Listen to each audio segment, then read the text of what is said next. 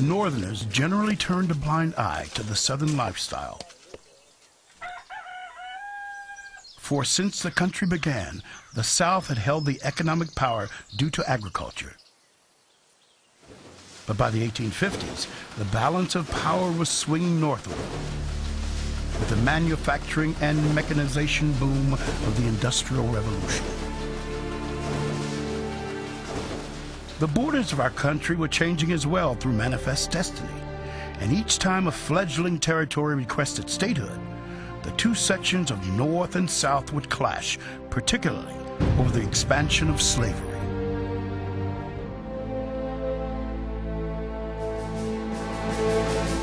We had no thought of discussing the subject of slavery, viewed in its social, moral, economic aspects. It was regarded as solely and exclusively a matter of state jurisdiction, and therefore one which did not concern the federal government or the states where it did not exist.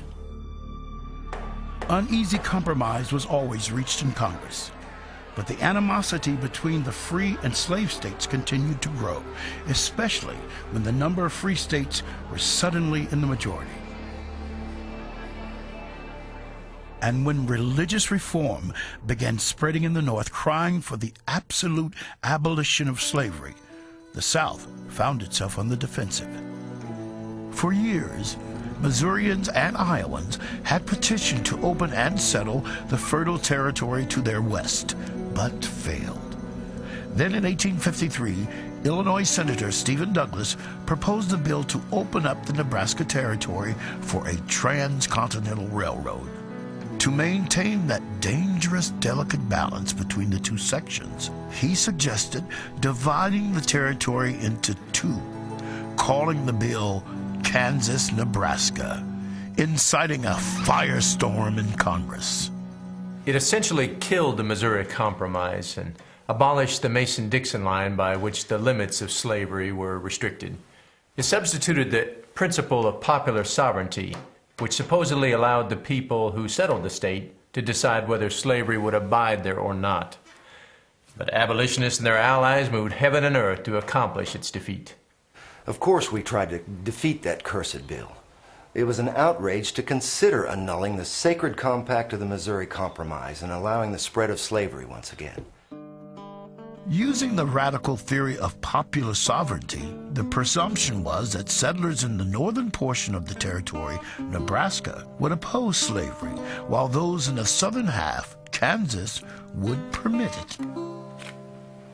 Naturally, to the Missouri way of thinking, Kansas would be settled by Missourians, just as our ancestors had come from Kentucky and other slaveholding states.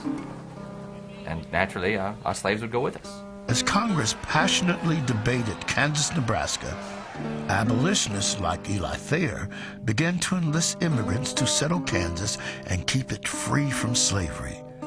These immigration companies were also meant to make a profit for Eastern investors.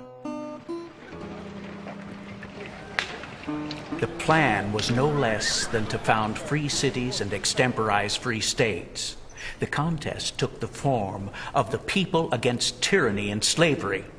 The whole crowd of slave drivers and traitors, backed by a party organization, a corrupt majority in Congress, administration with its officers armed with revolvers, all together proving totally insufficient to cope with an aroused people.